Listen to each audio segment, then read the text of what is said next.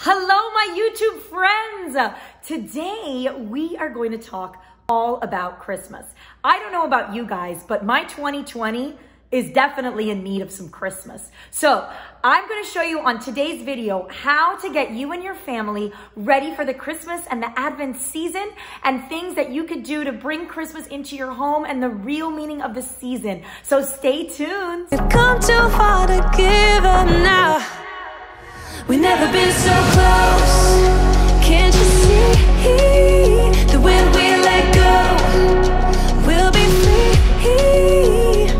So forget the fear, come out of hiding, breathe in the air. We are deciding now. Everyone, so I'm sure that you guys are starting to think about Christmas. And like I said at the intro, we've had such a crazy year. It's been so just tumultuous and crazy and chaotic. And whether or not you homeschool, I think we've all felt that this 2020 needs to be over, and we definitely need to end it on a good note with Christmas. So I'm going to show you guys today how you can bring Christmas into your home without all of the without focusing on all of the Santa and presents, and how to really bring in the meaning of Christmas into your home in a fun way that kids can really be engaged in the real meaning of Christmas. So I've got a few things here that I'm going to show you in hopes that you will be inspired. Now, if this is the first time of you watching this, my videos, welcome to my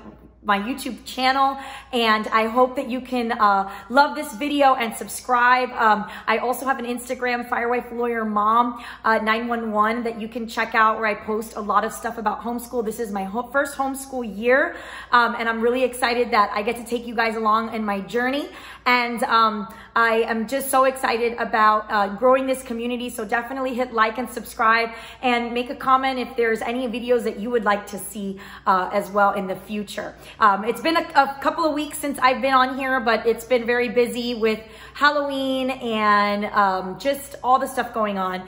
And so I'm excited to get back to posting some more videos on homeschool organization, family life, work, mom life, and how to balance it all. So let's begin. My philosophy on Christmas is I really want to bring Christmas into my home so that the kids can understand the real meaning of Christmas. And so a lot of times we can get caught up with the elf on the shelf, and we can get caught up in presents and Santa and making lists.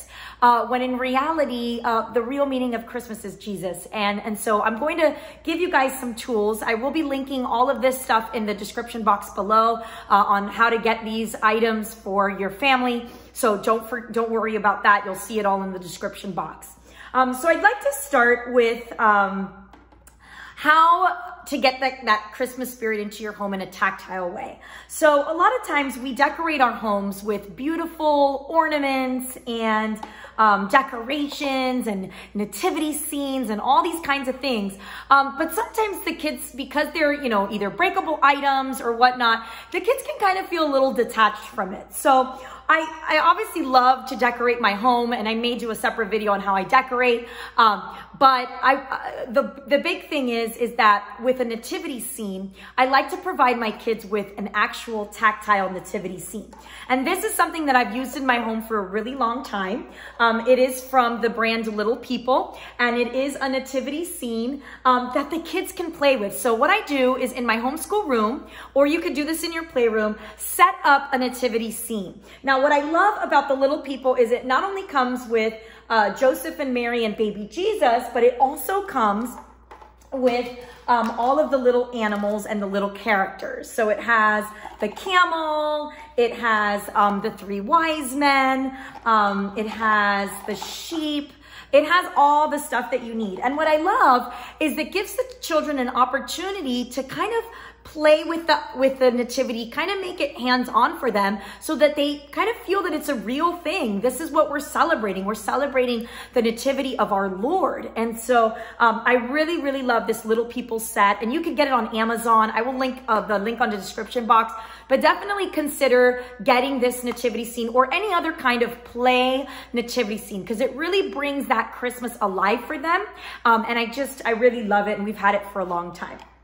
The second thing I like to do is I have what's called the manger project. And we don't, in our family, we don't do elf on the shelf. I just don't really feel that there's a lot of value to it. I don't feel like it helps them to really focus on the season. But I wanted to find a way for them to, you know, kind of understand what they're doing during this time. And, you know, as a family, we believe in, and in our faith, we believe that during the Christmas season, we are preparing our hearts for the coming of the Lord, okay? And so this manger project really coincides with that. So what I do is, this is our manger. And I basically just get a brown jewelry box and I tear off the top of it, and I have the kids paint it. I have them pick like something to decorate it. We picked an ornament that was like a wooden ornament of the nativity scene. The kids wrote Advent here. And basically this is where baby Jesus is going to be resting in. And so what I do is I take dried spaghetti, and those are representing the straws that go in baby Jesus's manger. And so what we do is when the children are behaving or they're doing something kind, they're being good listeners, they're being kind to their sibling, they get to put a straw inside the manger. And what that does is every straw that they put in is making baby Jesus more comfortable for when he comes on Christmas Day.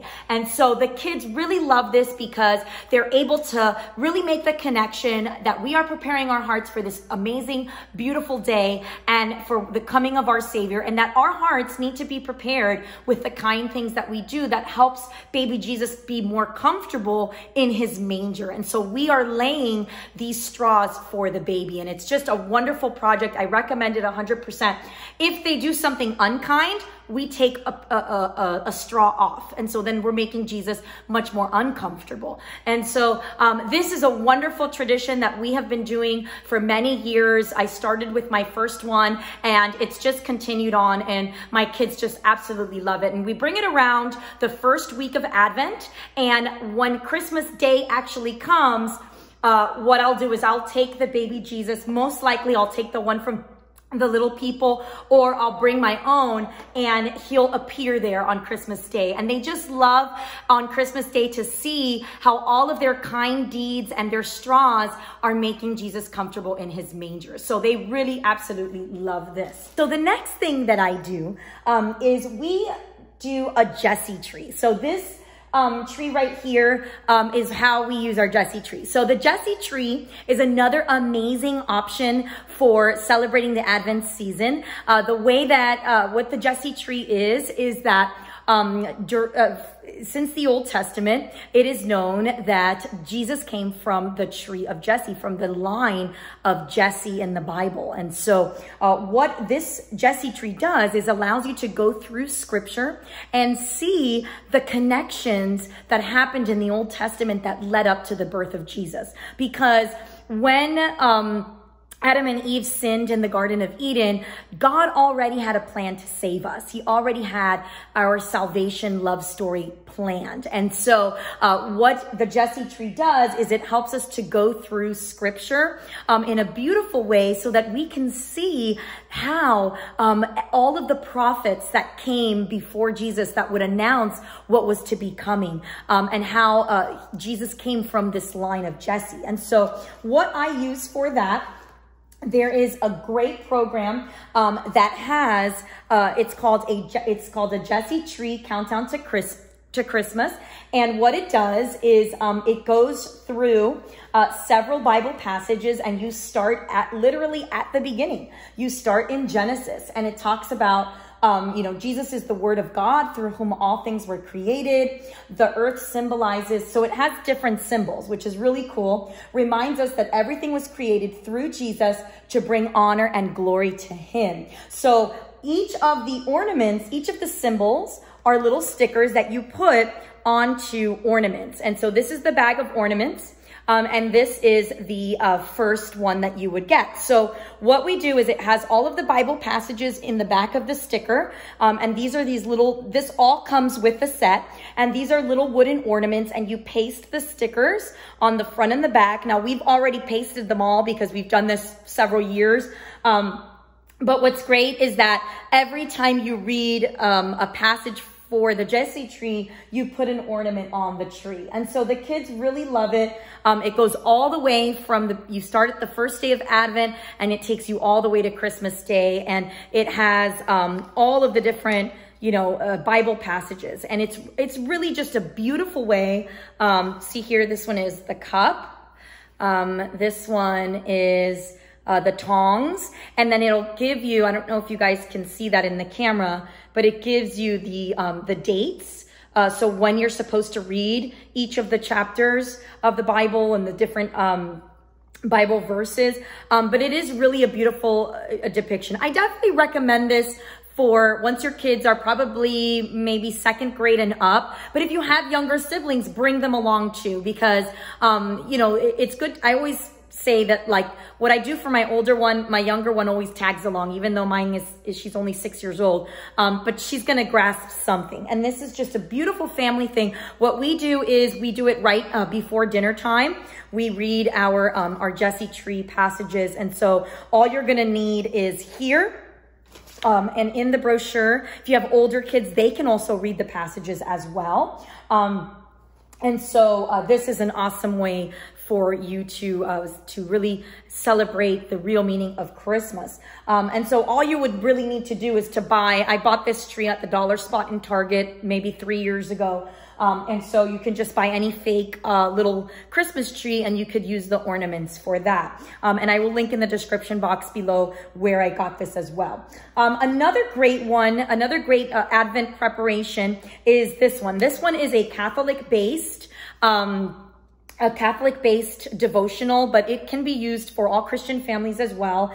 And it talks about the, I don't know if it's Catholic actually, it might just be a Christian based program, but it's really beautiful. It's called Advent and Christmas Reflections for Families.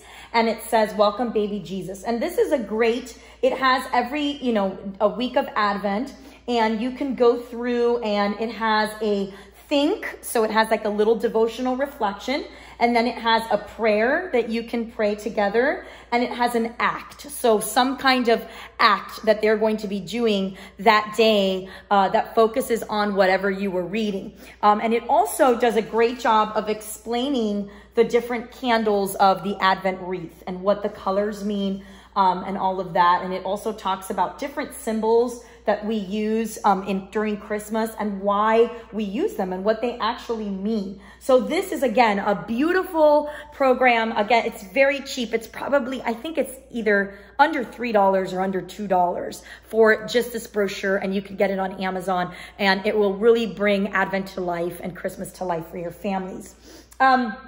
Again, this is all stuff that we do to bring that Advent season alive for our kids. Another thing that's great as well is to get them coloring books. We have, so we go to restaurants a lot, and sometimes we need stuff for them to do, or if, they just want to sit and color in an afternoon. These are some great ones. This one's called The Nativity, a Christmas Advent Calendar Coloring Book for Kids. And it has just different Bible verses that have to do with Christmas, along with some pictures. And it actually has each day of Advent that they can color. And you could even take the pages and make a little book out of it so that they could see what they did throughout the year. So that's throughout the Advent season.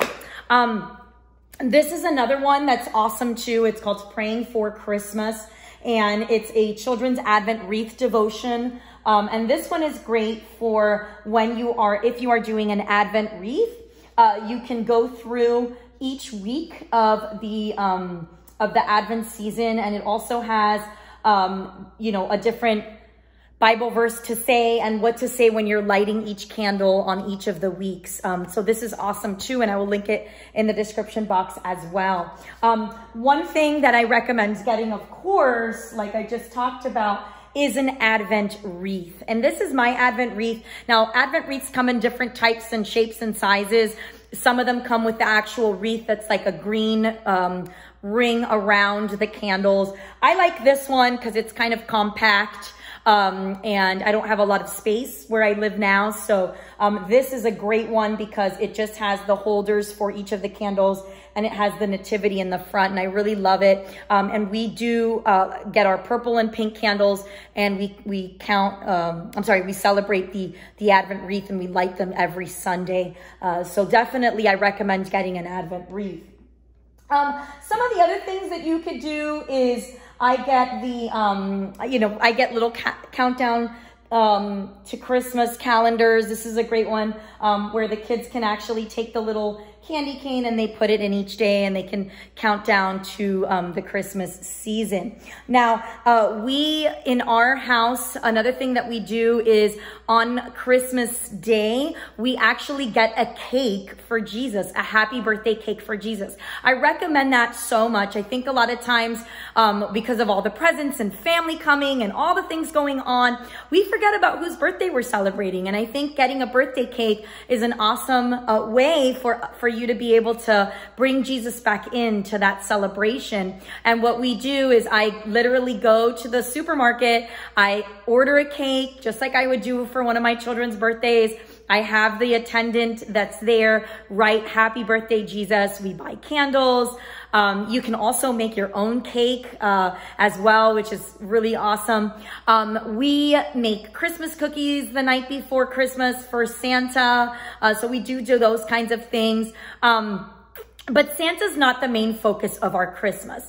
And what I like to do also, that's another idea that you have, is we give our children, most of the gifts that we give them are from us, and we tell them they're from us. We do have some gifts that come from Santa, but we don't want the majority and the bulk of the gifts come from Santa. We want to make sure that they understand that that's not the big focus. Even though the story of St. Nicholas is a beautiful one, which I definitely recommend that you look up some books, and I'll probably link some below on St. Nicholas that you could read, that really reflect on the story of what St. Nicholas did in his life. But I definitely recommend that you try as much as you can to focus, especially this year with the year that we've had, on the real meaning of Christmas. All right, everyone. So those are the things and the traditions that we use. Let me know if there's something that you do for Christmas that would bring Jesus into and the season into your home. Definitely would love to hear about it. Make the comment below on this video so that I can see what you guys do. I'm really curious to maybe get some ideas from you all as well. All right, everyone. Well, listen, if you like these videos, definitely hit the subscribe and the like button. I'd love for you to be part of my first year homeschool journey. And don't forget to also follow me on Instagram. I have a lot of ideas for what I do during my homeschool on the day-to-day. And I hope to see you all soon. God bless you, and may you have a wonderful Christmas season.